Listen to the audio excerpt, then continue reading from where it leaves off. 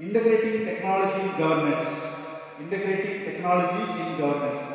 For me, according to the Prime Minister, for me, e-governance is easy, economic and effective governance. E-governance paves the way for good governance.